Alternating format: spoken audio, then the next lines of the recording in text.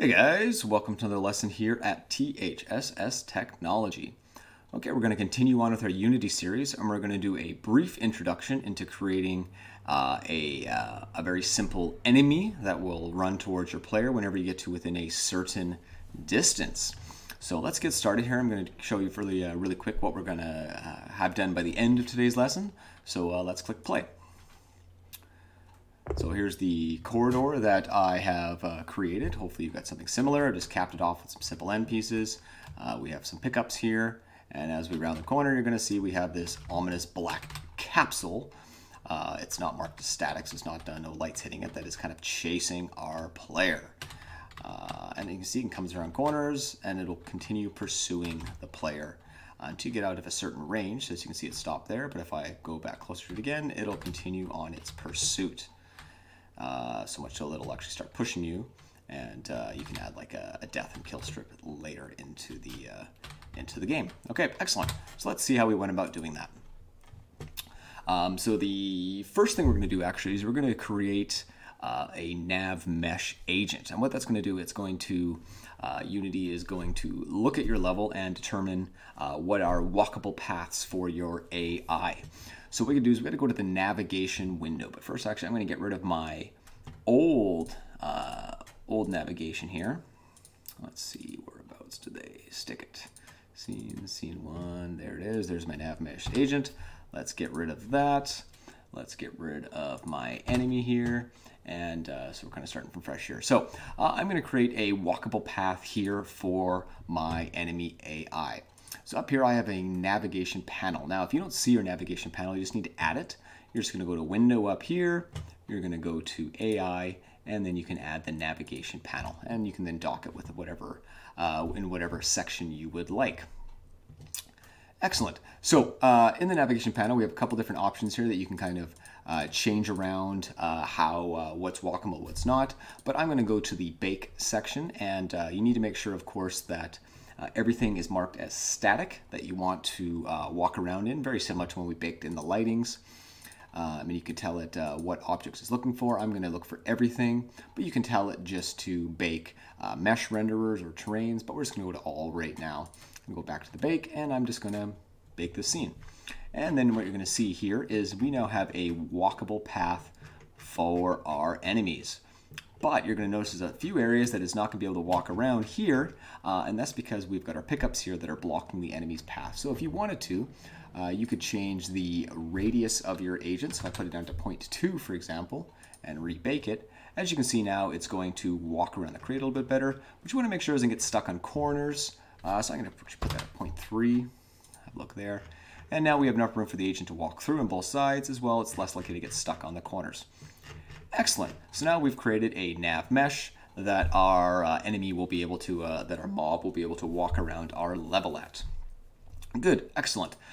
Now let's make our enemy. So over here in the hierarchy, I'm just going to right click and just make a very simple capsule. Of course, I recommend you actually 3D model and design your own in Blender ideally. I'm going to reset its position, and let's just move this enemy just kind of around the corner here. Excellent. Where are we sitting here? Looks good. So it's lying in wait for our player to come around the corner. Perfect. Okay, so there's our enemy. And the next thing we're going to do now is we need to add a component onto our enemy so it reads this nav mesh that we've created. Okay, so with the enemy selected, we're going to go over to the inspector here, and we're going to add a nav mesh. You can just type nav and you'll see the nav mesh agent, and it'll add it there. Just call this mob because this is our mob here. And what you can see with the nav mesh agent, you can change the agent type. We're going to keep it a humanoid now of course, but this is really handy, the speed. You can set how fast you want the agent to run, how quick it accelerates, turns, all these type of things. So that is a really handy feature to kind of play around with later, which we'll probably get into. Okay, excellent. So we've created our navigation path for our AI, and we've added our mob here, the ability to move around with this navigated mesh. So now we're going to write a very simple script so that the enemy, that the mob, will approach the player as it gets near. So in my script folder, I've just created a new script called enemy. You can call it mob or AI follow, whatever you'd like to call it. So let's open up open up the script here now in Visual Studio. And I've already got it typed up. I'm not going to go through the typing process here. I'll leave it on the screen.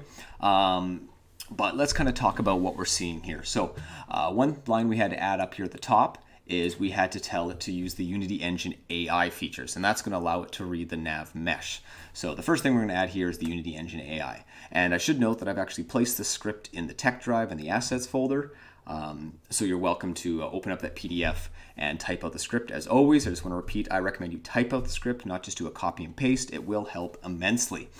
Okay, so we've added the Unity Engine AI feature up here at the top, and now let's talk about these first little three things we're going to add here at the beginning. We're adding one private, and what that's going to do, it's going to establish the nav mesh agent and define mob here, and you can see that we're referring back to the mob or enemy, you can call this whatever you like, throughout our script.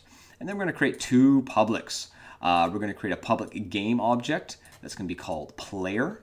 As you can see, it's going to call the player down later in. Now this is public, so we're going to be able to establish in our inspector, identify in our inspector what the player is.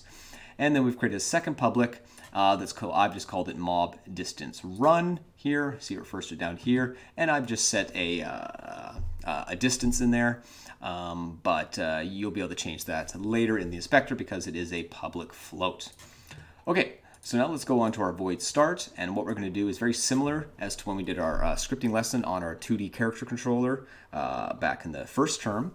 We are going to have our mob, which remember we identified here at the beginning, get the component nav mesh agent that is attached to this object in the inspector there. So we're telling the mob to grab the component nav mesh agent.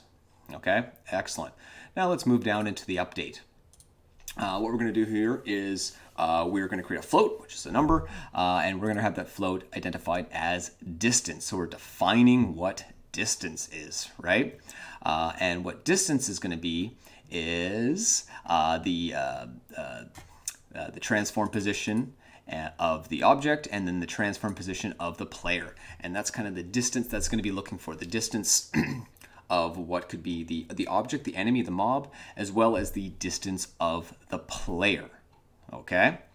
So that's what distance is referring to here. And then we're going to create an if statement. And what we're going to say is if the distance, remember we've defined distance up here, if the distance is less than the mob distance run. And remember, we're establishing what mob distance run up here is as a public float. So this is something you'll be able to identify, you'll be able to put in as a value in the inspector. So if the distance is less than the mob distance run, we want this to happen, right? So what we're wanting to do is we're going to transform the position of our game object here towards the player. Okay, and remember we established the player up here as a public variable. Okay, so if the distance is less than the mob distance run, which we established up here, we're going to change a new position towards the player. Okay, and that's what's kind of happening here in the script. So we'll close this down, and then we're going to take our enemy script here and we're going to drag it. Oh, once it updates, sorry, and we're going to drag it onto our capsule. Okay. And then you're going to see our script here. I'll probably just collapse that down, make it a little easier to read. You'll see our script here.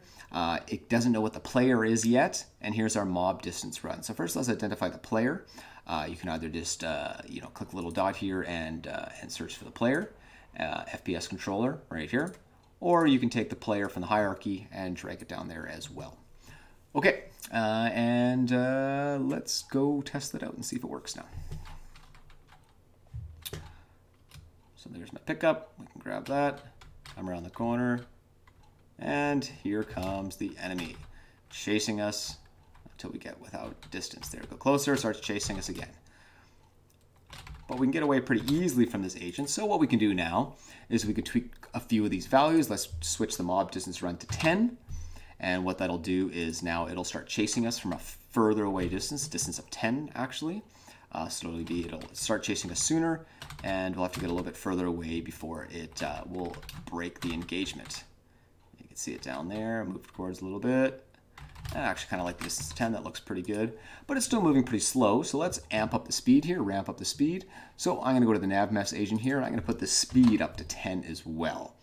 Okay, and let's try that now. Let's see how much quicker this mob will be running. Oh, there we go. Oh, that is much faster. It is just, okay, yeah. So it is actually quite difficult to get away from it now, and it will follow you pretty much to the end. In this case, it'll actually push me, clip me right out of my level. Exciting. Okay, so there's a lot of potential you can have there with that script. I hope you found this helpful, and we will see you all later. Okay, thanks. Bye-bye.